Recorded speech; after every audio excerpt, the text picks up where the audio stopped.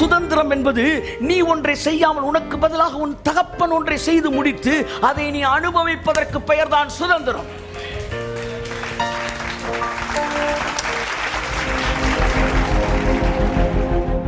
ஆஸ்தியும் ஐஸ்வர்யம் பிதாக்கள் வைக்கும் சுதந்திரம். வாசிமா. புத்தியுள்ள மனைவியோ கர்த்தர் அருளும் ஈவு. அடுத்த வசனம் பயங்கரமா வருது பாருங்க. புத்தியுள்ள மனைவி அம்மா அப்பா பார்த்து வைக்கிறது இல்லையா, அது கர்த்தர்.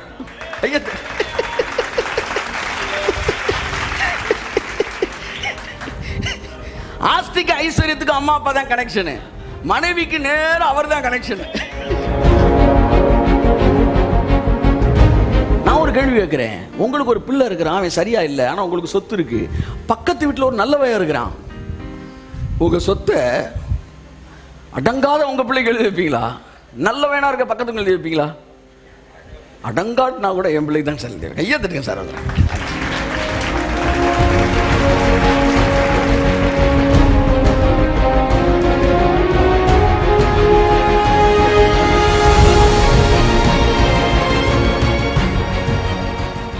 நண்புக்குரியவர்களே, த நியூ டெஸ்டமென்ட் வார்ஃபேர், புதிய ஏற்பாட்டிலே யுத்தம் இருக்கிறதா என்றால் புதிய ஏற்பாட்டிலே யுத்தம் இல்லை.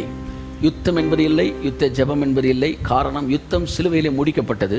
பிதாவாகிய தேவன் சொன்னார், இந்த யுத்தம் உங்களுடையது அல்ல என்று சொன்னார். உங்கள் வாழ்க்கையில் இருக்கிற எந்த பிரச்சனையாக இருந்தாலும் அந்த பிரச்சனைக்கான யுத்தம் உங்கள் யுத்தம் கிடையாது. அதை புரிஞ்சுக்காங்க. உங்களுக்கு எதிராக உருவாக்கப்படுகிற ஆயுதங்கள் வாய்க்காமல் போகும். ஏனென்றால் உங்கள் ராஜா உங்கள் பின்னே வருகிறார் அல்ல, உங்கள் முன்னே போகிறார். அப்போ உங்களை ஒருத்தன் தொடர்னா முதல் யாரை தொட்டுட்டு தான் வரணும்? ராஜாவை தொட்டுட்டு தான் வரணும். நீதிமானுடைய பாதை ராஜா போகிற பாதை, அதான் ராஜா பாதை. பாருங்க, ஒரு சிஎம் வராரு, ஒரு பிரைம் மினிஸ்டர் வராரு அப்படின்னா அந்த பாதையில் எல்லா டிராஃபிக்கும் ஓகே ஆயிரும். எல்லாரையும் நிப்பாட்டுற டிராஃபிக் அந்த சிக்னல் கூட இவங்களை நிப்பாட்டாது. அதுதான் உண்மை. அப்போ சார் பில்லி சுனியா சார், செய்வேனா சார், செய்யப்பட்டவன சார், நிறைய பேரை நிப்பாட்டுது சார், வந்து என்ன சொல்கிறாங்க, எதோ சொல்கிறாங்க, இதெல்லாம் மற்றவனை நிப்பாட்டுது. ஆனால் ராஜ பாதையில் சிக்னலே கிடையாது. இந்த பிரைம் மினிஸ்டர்ஸ்லாம் வரும்போது ஒரு குறிப்பிட்ட ஏரியாவுக்குள்ளே வர்ற எல்லா எலக்ட்ரானிக்கல் ஐட்டம் என்ன செஞ்சிடும்? ஆஃப் ஆகி போயிடும். அந்த இடத்துல தான் நீங்கள் நான் இருக்கிறோம். நம்மளை சுற்றி வருகிற எந்த செய்வினையும் செய்யப்பட்டு ஒன்றுமே செய்யாது. நம்மளை பில்லி கில்லி ஒன்றும் செய்யாது. ஆமாம், நீங்கள் கில்லிங்க, அது என்ன பில்லி, எல்லாம் ஆஃப் ஆகி போயிடும். அதான் வந்து வேதம் சொல்லுது, மந்திரவாதம் கிடையாது, பில்லி சூனியம் கிடையாதுன்னு சொல்லலை. இஸ்ரவேலுக்கு விரோதமான மந்திரவாதம், யாக்கோபுக்கு விரோதமான குறி சொல்லுதலும் கிடையாதுன்னாரு. இங்கே பாருங்க, இஸ்ரவேலுக்கு மந்திரவாதம் கிடையாது. இஸ்ரவேல்னா யாரு? யாரு? இளவரசன், ராஜா, தேவனால் தெரிந்து கொள்ளப்பட்டவன். இஸ்ரவேல் ரட்சிக்கப்பட்டவன். இஸ்ரவேல் மன்னிக்கப்பட்டவன், பரிசுத்தமாக்கப்பட்டவன், புதிதாக்கப்பட்டவன், டிரான்ஸ்ஃபர் பண்ணப்பட்டவன், ரட்சிக்கப்பட்ட பிறகு நல்ல ஒரு வாழ்க்கையை வாழ்ந்து கொண்டு இருக்கிறவன். இஸ்ரவேலுக்கு விரோதமான மந்திரவாதம் இல்லை. நீங்கள் நான் அதான் அதை ஏற்றுக்க முடியுது. அடுத்த வரி தான் ஏற்றுக்கவே முடியல. யாக்கோபுக்கு விரோதமான குறி சொல்லுறாரு. யாக்கோபுனா எத்தன், யாக்கோபுனா ஏமாத்துக்காரன். அவனுக்கும் விரோதமானது நடக்காதான். ஏன்னா அவனை தேவன் தெரிந்து கொண்டிருக்கிறார். கையை தட்டு. ஆமென், ஆமென், ஆமென். அதுல அவனுக்கு டபுள் கேரக்டர். ஒன்னு யாக்கோபு, இன்னொன்னு இஸ்ரேல். சில நேரம் இஸ்ரேலா இருப்பான், சில நேரம் யாக்கோபா இருப்பான். இந்த இஸ்ரேலா இருக்கும்போது தைரியம் இருக்கும், நமக்கு விரோதம் ஒன்றும் கிடையாதுன்னு. யாக்கோபாவுன்னு பயம் வரும். கர்த்தர் சொல்றாரு, யாக்கோபே உனக்கும் ரைட்டு, இஸ்ரேலே இஸ்ரேலா இருந்தாலும் யாக்கோபா இருந்தாலும் ஒன்றும் நடக்கிறா. அதனால தான் ரெண்டையும் சேர்த்து சேர்த்து சேர்த்து சொல்லுவார் அவனுக்கு. ஏன்னா சில நேரம் நீ யாக்கோபா ஆயிடுறீல, அப்போ ஐயோ இந்த நேரத்தை பில்லி சொல்லி தாய்க்கிறோமோ. யாக்கோபுக்கு விரோதமான குறி சொல்லுதல் இல்லை, இஸ்ரேலுக்கு விரோதம் மந்திரவாதம் இல்லை. நீ யாக்கோபா இருந்தாலும் பரவாயில்ல, இஸ்ரேலா இருந்தாலும் பரவாயில்ல, உன்னை தொடாதரா, ஏன்னா உன்னை நான் தெரிந்து கொண்டிருக்கிறேன். உன்னை நானே தெரிந்து கொண்டேனே மகனே,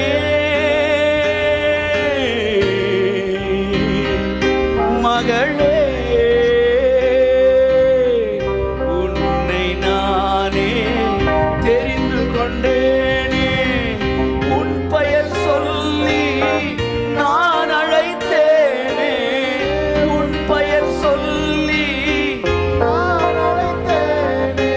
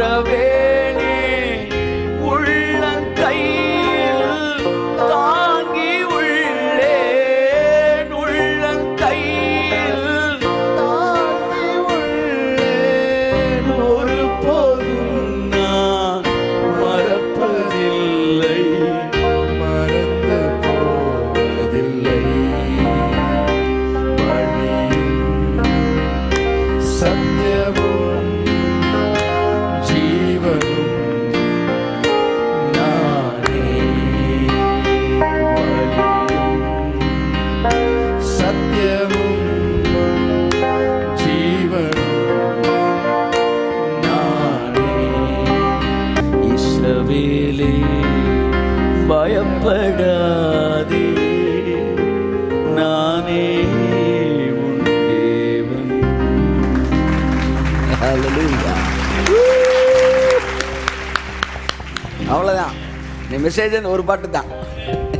இன்னைக்கு என்ன மெசேஜ் கொடுத்தாலும் கேட்க கூடாது, போறவள்ள அப்படியே பாடிட்டே போகணும். தாய் மறந்தாலும் நான் மறவே, மகனே மகளே.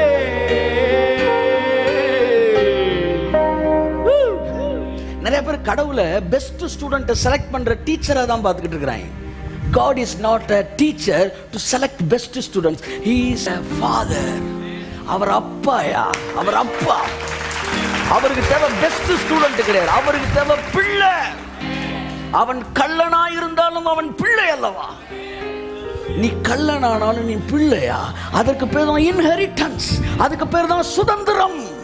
சுதந்திரம் என்பது நீ ஒன்றை செய்யாமல் உனக்கு பதிலாக உன் தகப்பன் ஒன்றை செய்து முடித்து அதை நீ அனுபவிப்பதற்கு பெயர் தான் சுதந்திரம். நீதிமொழிகள் 19 அதிகாரம் 14 வசனம் சொல்லுகிறது. வாசிப்போம் சீக்கிரம். நீதிமொழிகள் 19:14. எஸ், ஆமென்.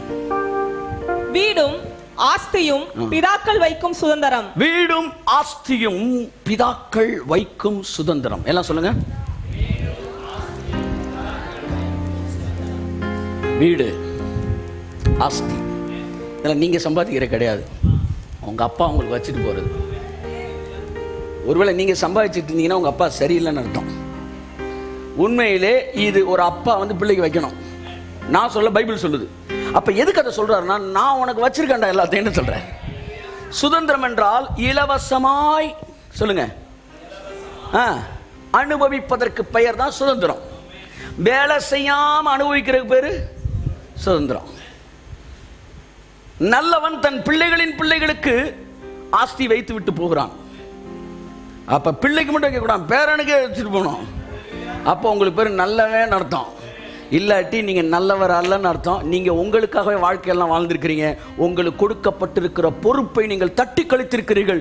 உங்கள் பிள்ளைகளை குறித்து கரிசனை இல்லாது இருந்திருக்கிறீர்கள். அப்ப கடவுள் பரலோக பிதா உங்களுக்கு இந்த பூமிக்குரிய பிதாக்கள் தகப்பன்மார்கள் சேர்த்து வைக்கிறோட பரலோகத்தில் உங்க அப்பா உங்களை சேர்த்து வச்சிருக்கிறார். மன்னிப்பு, ரட்சிப்பு, அற்புதம், அடையாளம், வரங்கள், கனிகள், பரலோகம், உங்களுக்கு வேலை பார்க்கறதுக்கு தூதர்கள் எல்லாம் வச்சிருக்காரு. ஆவிக்குரிய சகல ஆசீர்வாதமும் ஆசீர்வதிச்சிருக்கார். ஆஸ்தியும் ஐஸ்வர்யமும் பிதாக்கள் வைக்கும் சுதந்திரம். சுதந்திரம்னா இலவசமா அனுபவிக்கிறது. இதைத்தான் கிருபை சொல்லுது, நீ இலவசமா அனுபவிக்கிறேன்னு. ஆனா பழைய உடன்படிக்கை சொல்லுது, நீ வேலை பார்க்கணும், நீ அதை செய்யணும், இதை செய்யணும், அப்பதான் அவர் உன்னை ஆசீர்வதிப்பாரு. இல்லப்பா, நான் உன்னை செஞ்சதுக்காக அப்பா ஆசீர்வதிக்கல. என் மூத்த குமாரனா இயேசு கிறிஸ்து, மூத்த சகோதரனா இயேசு கிறிஸ்து ஒன்றை செய்து முடித்ததினாலே பிதா ஆசீர்வதிக்கிறார். இலவசமா அனுபவிச்சுன்னா அதுக்கு பேர் சுதந்திரம். அதான் பைபிள் சொல்லுது, நீங்கள் பிள்ளைகளானால் நீங்கள் சுதந்திரருமாமே. நான் ஒரு கேள்வி கேட்கிறேன், உங்களுக்கு ஒரு பிள்ளை இருக்கிறான், அவன் சரியா இல்லை, ஆனா உங்களுக்கு சொத்து இருக்கு. பக்கத்து வீட்டில் ஒரு நல்லவையா இருக்கிறான், உங்க சொத்தை அடங்காத உங்க பிள்ளைக்கு எழுதி வைப்பீங்களா? நல்லவனா இருக்க பக்கத்துக்கு எழுதி வைப்பீங்களா? அடங்காட்னா கூட என் பிள்ளைக்கு தான் செலுத்து. ஐயத்துக்கு சார், எவனோ ஒருத்தன் 4 மணிக்கு எந்திரிச்சு சூரியனை பார்த்துட்டு இருக்கேன், சூரிய நமஸ்காரம்னு. அவன் 4க்கு எந்திரிச்சாலும் நான் 8க்கு எந்திரிச்சாலும் கர்த்தர் என்கிட்ட தான் பேசுறாரு. கையத்தட்டு. ஏன்னா நான் பிள்ளை. அவர் பெஸ்ட் ஸ்டூடெண்ட்டை செலக்ட் பண்ற டீச்சர் இல்லப்பா. This is not matter of quality, this is not matter of what is that perfection, it is the matter of affection. அன்பை புரிஞ்சுக்கிட்டாதான் ஆண்டவனை புரிஞ்சுக்க முடியும். ஆஸ்தியும் ஐஸ்வர்யம் பிதாக்கள் வைக்கும் சுதந்திரம். வாசிமா. புத்தியுள்ள மனைவியோ கர்த்தர் அருளும் ஈவு. அடுத்த வசனம் பயங்கரமா வருது பாருங்க. புத்தியுள்ள மனைவி அம்மா அப்பா பார்த்து வைக்கிறது இல்லையா, அது கர்த்தர்.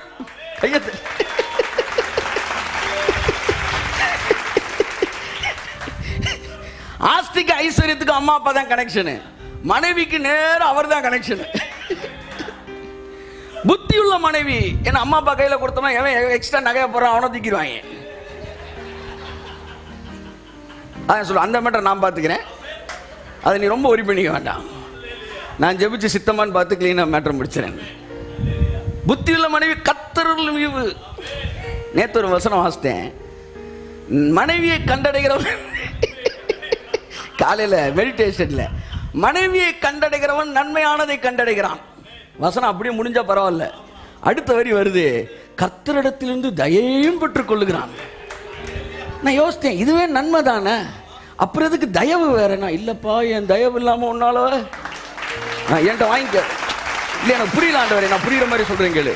புதுசா ஒரு கார் வாங்குற, அந்த கார் வாங்கும்போது நல்லா தான் ஓடுது, எப்பவுமே நல்லா தான் ஓட போகுது.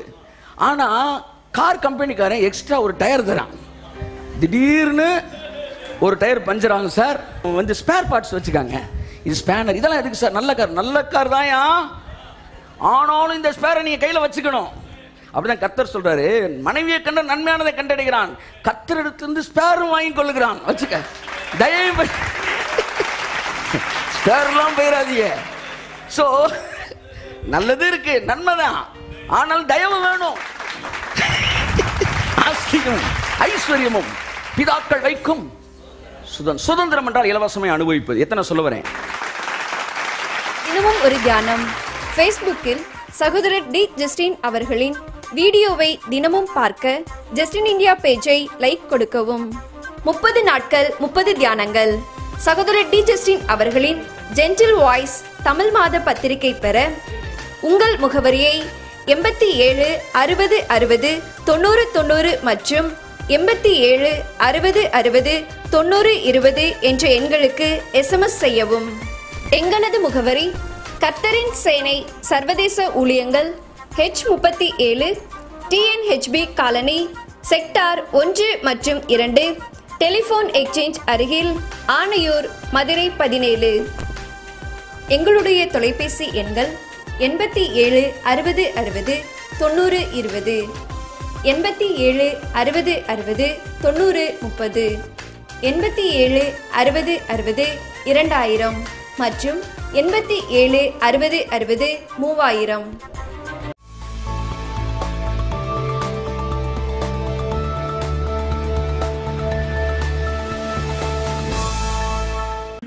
The kingdom consists of His will, and His will is that His people be healed. So to operate in faith, you must operate in the realm of the now. That enables you to live it. It is the empowering of the Holy Spirit that enables you to live the life that God created you to live. Good God. Good is not something God does. Good is not something He possesses. It is who He is. And what does it say?